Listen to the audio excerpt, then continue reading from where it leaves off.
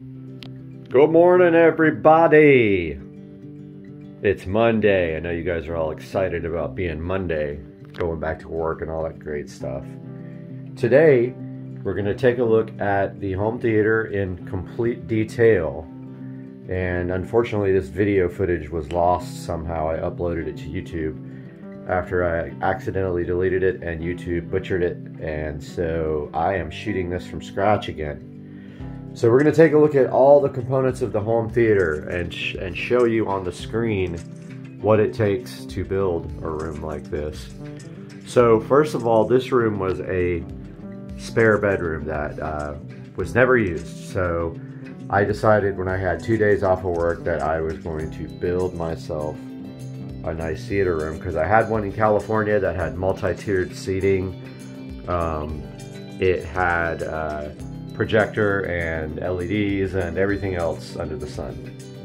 So I decided this time in Florida I wanted to build one, even though I didn't have the opportunity to do the leveled seating, or I didn't really have a big room to do it in, or the opportunity to build a room. So let's go over this starting from the front.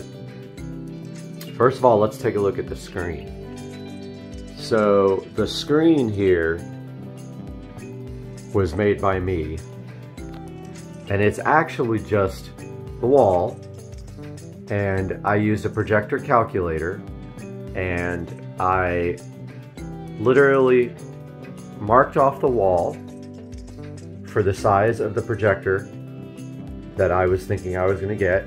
I left room for the door to open, which now of course I don't have a door, and I kind of wish the whole screen was moved to the right because it's not even on each side. However, it doesn't really matter. And then I went ahead and sanded the wall in those areas. So I just took sanding blocks and I sanded it as best I could. The wall's not 100% smooth. It does have a little bit of drywall texture in it. You might be able to see it right there. It's smoother than that, but it's not 100% smooth. And then I used Lowe's Cinema Screen Valspar paint, which I will put up on the screen now. And I did multiple coats of this. You can still see there is some texture on the wall. Your eyes cannot detect that though, from the distance back that we are here. I think it's like 11 feet, 10 or 11 feet from the recliners to the screen there. I put probably 4 coats. The wall was actually a lighter color before, so it took 3 or 4 coats of home cinema screen paint. Now, if you want to do this legitimately, if you want to do this the right way, you're going to get drywall mud, and you're going to remud this whole wall and then sand it till it's really 100% smooth with no bumps on it. Make sure though you get any of the major bumps out, because those will show a little bit more. So again, after I painted this 3 or 4 coats, then I got the boards measured. They're not, what do you call it on the ends? They're not mitered. They're literally just butted up against each other. But anyway, I painted those black first, so that I didn't have to worry about taping off the wall at all. I nailed them up there with a finishing nail gun. I filled the holes where the nails went, painted those black, the holes, and that was it. When you do your projector screen, at the top of the screen, that should be even with the top of where the bulb is in the projector. Now this shelf tends to sag a tiny bit, so I had to put a few little coins under the projector there to raise the front up just a little bit. I didn't take into account that that shelf is going to sag just from a little bit of weight. So that is the screen. Now, up front, we have JBL 4406s. So these have a 6.5-inch woofer and a tweeter. I've had these speakers for around, I want to say, let's see, so 30 years old. Never had any problems with them except one died. One of them, the crossover, died. And I got it professionally repaired because it was worth it. These are back in the day when JBL made amazing quality studio monitors. Like the 4411B, I think was the good one. Also, we have an Advent center channel. Now, if you want to go for a very clean look, and I had this in my last theater, you can move everything up to the ceiling and do in-ceiling speakers instead of these fronts there and there. And yes, you can do all in-ceiling, even for the center channel.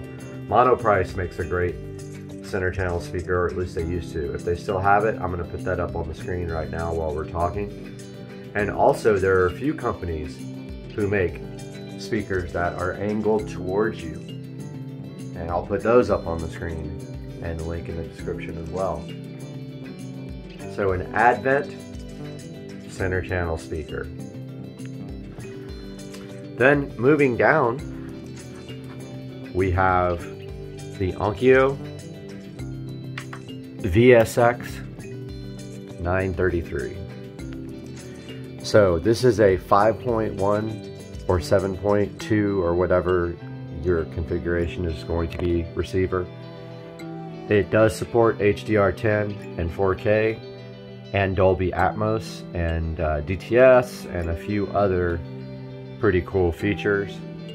So if you're into Atmos and you have more than 4, 5, 6, 7, 8, 10 or however many speakers you have, this supports Atmos. It's a pretty good receiver. I have had issues with it though. At the moment, if you don't turn it off every time you're done using it, when you come back in, the audio won't work at all. And then it's kind of a pain to get it back on. If you switch it off every single time you're done, I haven't had another problem with it after that. But it's about, I want to say 3 or 4 years old, maybe 3 years old now. My Pioneer receiver that I had before, I think the video is, I can't remember why I got this one. There was something wrong with my other one, which I had a few issues with the other Pioneer as well as far as the video output goes. VSX 933, link will be in the description there if you'd like to get something similar. They don't make this unit anymore. One thing I will say about Pioneer, they have gone down as far as the quality after Onkyo purchased them, or vice versa. I can't remember if Onkyo bought them or they bought Onkyo. I think Onkyo purchased Pioneer. Things like the app have gone down as far as the quality of the app that you use if you want to modify it. The one on the VSX in the closet is much better, but they don't support it on Android anymore. They've stopped updating it years ago. So there you go. Behind that, I wanted a clean look, so I've got the Xbox One S chilling back behind there. It's a nice hidden location. The Xbox One S does 4K, it does HDR10, and so we don't have to say much about that. It also allows you to do media if you want to. So yeah, just a regular Xbox One S. Now below that we have this piece, I believe came from IKEA, but what's really cool about it is it has storage. So I keep that's the external hard drive for the Xbox, but I keep any accessories like controllers or remotes or anything I want under there. Nice storage space. Of course, over at the other side of the room we have the other studio monitor, the JBL. Those are my fronts.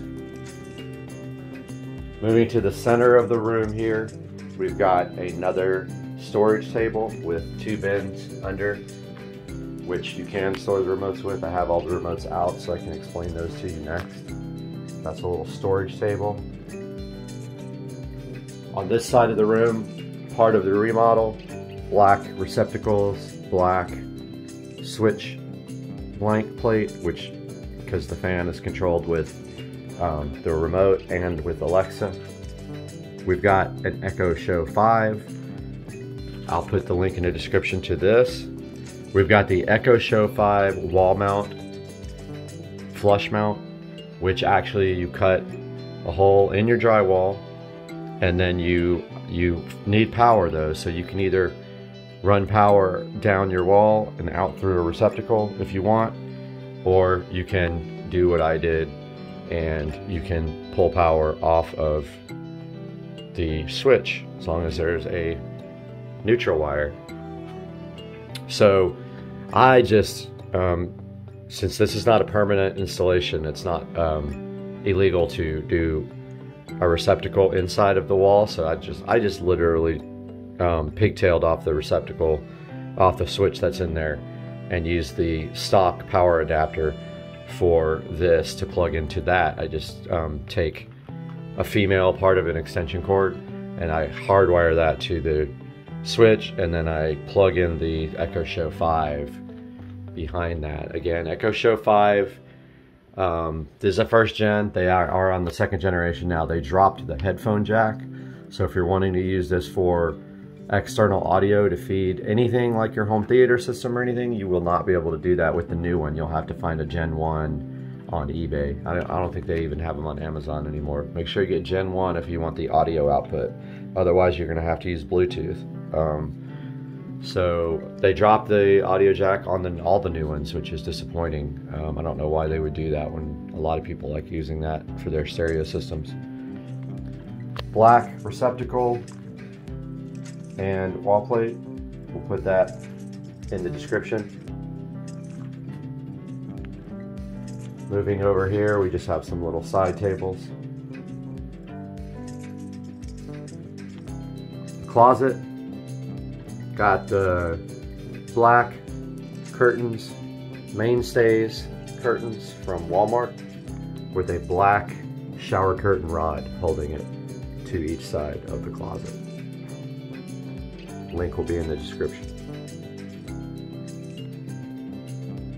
Just got some musical instruments here on the wall, sort of a nice display, and those came from Wish, believe it or not, wish.com, so they were cheap. Moving up here, we got the standard white AC vent register, painted matte black with Krylon paint, I believe it was. Krylon matte black paint. 2 or 3 coats of paint on that. Moving back to the surround sound speakers, we've got the two-way 6.5-inch surround sound speakers. I will put a similar one on the screen. These are not available anymore. These have been in here for, I don't know, 6 or 7 years. Took them out, removed them from the frame, painted them black with the Krylon paint plus primer. So really for surrounds, you don't need any huge speakers. They handle less information and less power. 6.5 is fine. I do buy 8.5 now when I buy in-ceiling speakers, just because I want more bass if I'm using them for music. These are not used for music. So those are 6.5-inch two-way in-ceiling speakers with the wires are run up and over and to the wall plates behind the receiver, which I will show you next. Projector is an Anker Nebula Cosmos Max. I always leave out the Nebula. And it is true 4K native. It has built-in 3D sound with 4 speakers, which sounds absolutely amazing. Check out my review of that, which is going to be coming out here soon. That is a amazing projector. You will be so happy with this if you get it. I promise you, it's great. It's worth the money for sure. And I can't say enough about it. It does awesome video, awesome audio, got built-in apps. It's way bright enough in this room with the light cut down. You could use it outside in the evening or at night, probably not during the day, but I highly recommend it. Moving down to, oh, forgot, we have a floating frosted glass shelf held by these little legs, and yes, I do need to get the paint better around the legs. I quickly painted that and it looks like I missed some. But it's a frosted glass floating shelf. If I can find one online, I will put that on the screen now or link in the description. So you just put these metal feet in and then they clamp down on the glass. And they do a great job. Got my artwork, Adventure Time, Star Wars, Aqua Teen, and boxing. Some of my favorite things that I enjoy watching in the room. We have a double recliner. And this was purchased off of Craigslist. So I do not have a link for this, but it's a double reclining seat. Got the Xbox One controller, another side table, random little lamps. Got the laser star projector going. Got that online somewhere, but it's very old, so I won't be able to, probably won't be able to find it again. But it is projecting the laser stars onto the ceiling and the nebula, and you can actually adjust the nebula. And yeah, this thing looks awesome in here. Below that, we got the Acoustic subwoofer, 12-inch powered subwoofer. I will put a link in the description. I think it's a PL200. It is pretty good. I've had this for probably 8 years and it has amazing sound. Gets really, really low, has a lot of power, and it's around $300. I'll link it in the description, but I highly recommend this as well. I took the time to move it from that corner back here where I have an empty space between where the two couches meet. There was plenty of space for this to go right there. So the RCA cable runs under there and comes around and goes to the back of the receiver here. LED light strip, the Govee RGB IC light strip is run all the way around here. Check out my review of that on the channel. It is smart Wi-Fi enabled, controllable via an app, which I will open up on the tablet right now. Get this open. So here's the app. All of my LEDs are here. You can check this out in my review. Left mirror, right mirror, those are in the bathroom. There's the theater room. So you can go into here, it's connecting, and you can change the scene or color or brightness. You can do custom scenes. For more information on this, I'll put a link in the description. Also check out my review video on the channel. Moving this way, we've got a futon. That also came from Walmart. Just a standard Walmart futon, but the sides can be raised and lowered so you can have armrests or it can go flat. Got my Star Wars pillow, of course, and it says the First Order. What home theater room wouldn't be complete without a Star Wars pillow. On the wall, one of my guitars. It's a Gibson guitar. Some more of the instruments, and my Moon Man, which actually came off the fan switches. Now moving up to the fan, this is a standard black fan. However, it has a smart power controller up in the bell, which was very hard to get in because it's a low profile fan. This is a lower profile fan than standard, and I did that so that it would not interfere with the picture right here. This fan uses this remote, so yeah. Also, it can be controlled with Alexa, so you can, oh, she's gonna think I'm talking to her. You can actually change the speeds and turn the light off and on. So if you're doing automation and you wanna have it so when you walk in this room, the fan comes on, you can do that, or the lights come on, you can do that using automation. So let's take a look at all the remotes, because we didn't look at the remote for the projector in the projector review. This is the remote for the projector, if I can get it to focus. You can see it's a voice remote, a lot like the one for the Fire Stick. This is my tablet, Fire HD 10 Plus. This can go away up in the closet. That is the old remote for the old Epson, which died. This is the remote for the fan. It's got the switch in the middle for the lights. Fan speed up here, which is also controllable by you know what. I don't want to say the name because she'll wake up, but there's a fan. And you can do a timer on it as well. This is the remote for the receiver, the SX933. However, I am using the Fire Stick to control power and volume on the receiver. You can see here. Powered off. So there's the regular Pioneer remote to do everything else if you need to, like change inputs or anything else related to that receiver, and you don't have the capability on there. Now, for some reason, I can't get the projector power working on this remote. It is not able to power the projector off and on, and I'm not sure why that is. I gotta play with it a little bit more, do some testing. But as of right now, this does not power off and on the projector, which is kind of annoying. It is programmed for an Anchor projector, but it does not work for some reason.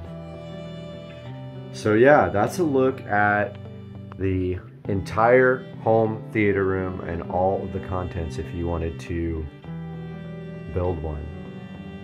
I'm gonna put the cost, estimated cost, on the screen right now. Now, keep in mind here, one other thing. I'll put the cost up after that. The wall plates, which I did a really bad job on the getting them in there straight. The wall plates really need to be painted black. I'm going to do that. I just haven't had a chance to do that yet. But back here we have surround sound speaker jacks using banana plugs that go up through the ceiling. We've got the cable. It's actually not a cable anymore. It is actually just a Cat 5, Cat 6 switch, but when we had cable, that was the feed for the cable. Now it's going to the cable modem in the other room with Cat 5 to feed internet. Oh yes, the Fire Stick that is connected to this for movies is actually using wired Ethernet, so I have that directly to the Fire Stick. Then there's a RCA set of jacks. Two of them go, there's only two being used, and they go to the closet behind me, which is my whole home audio system in case I want to go back and forth with signals. And then that's the HDMI brush plate. So yeah, I will put the estimated price on the screen right now. Keep in mind, I did all of the work here myself. I did not have one single person do any of the work in this room. I did the electrical. I ran the electrical from up in the attic to where it was coming down the wall here. I spliced into it, put a box in the attic, and it goes up to there. I ran the HDMI cable down the wall, and since this is an inner wall, anything you want to do to this wall is easy because there's no fire breaks or insulation in it. If you're working on this outer wall here, that's exterior, you then have to worry about fire breaks and insulation, and it's much, much harder. So I did all the work myself, including making the screen, and I have already put the price up that I think that I may have been into. I've got many hours into this. I've got probably 6 days total into it, if you count all the little work like putting the fan in and shelf in and all the painting. So I hope that you guys can make your own home theater room. If you need any advice or if you have any questions, throw them down in the comments, but that's going to do it for today's video. I hope you guys have a great day. We'll see you soon.